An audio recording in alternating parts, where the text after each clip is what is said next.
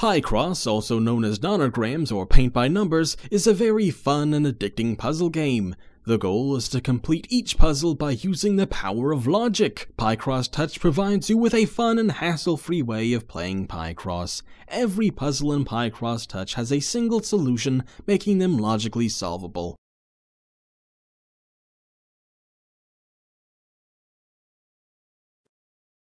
Hello everybody, and oh my god, numbers. This isn't fun, it's just numbers. Numbers! Oh god, the numbers, Mason. What do they mean? Are they the key to better, less obvious jokes?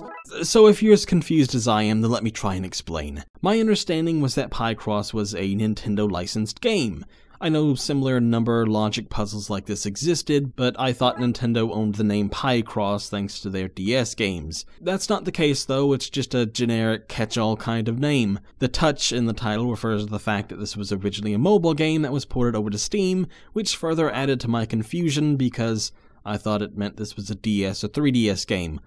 Look, I'm an idiot, okay? Picross Touch does a terrible job of explaining itself, though, see above. To be fair, it is kind of a difficult concept to explain. So for that, we now turn to our live field reporter and Cliqist founder and editor-in-chief, Greg Michek. My check, your check. Greg, take it away. Okay, thanks Greg. Okay, so this is pretty much Picross Touch. You have a big square and a bunch of smaller squares inside of that, divided into rows and columns. On each of the starting rows and columns, you have a bunch of numbers, and that tells you where you need to put little boxes like this. And basically what you need to do is put the boxes where the corresponding numbers point to, and that's it. Up here it tells you, I guess it gives you a little pictogram of what it looks like. I don't know why you really need that, but okay, it's there for whatever reason. So, in this column we need one filled, but in this row we only need one filled here as well. So, that's...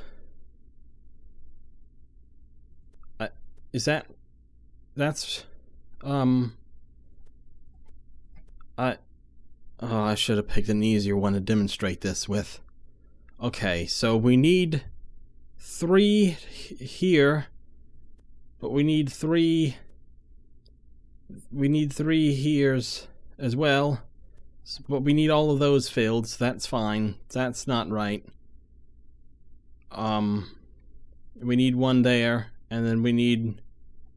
that has to be that one. But that's right, and then one, and then all of these, and not you, but you. Yes, that's right, yeah, take that, Picross Touch. I'm a genius. Right, let's do this. Aside from the puzzles themselves, there's a lot here. There's an easy-to-use puzzle creator that lets you create a puzzle in one of the various different sizes. I drew a penis, do you see that? I'm funny and original. You can also upload your creations as well as download other people's puzzles, though they're probably all impossible insta-death hellscapes like the player-made Super Mario Maker levels. All in all, Picross Touch is a fun, if a little lifeless puzzle game. It's not the kind of thing you'd want to play on PC though, I don't think. This is probably better on your phone, or that popular mobile game console the kids all love these days, the PlayStation Vita. Support us on patreon.com/Cliqist for more videos just like this, or visit us at Cliqist.com for all the latest news, reviews, investigations, interviews, and opinion pieces on indie gaming. Thank you.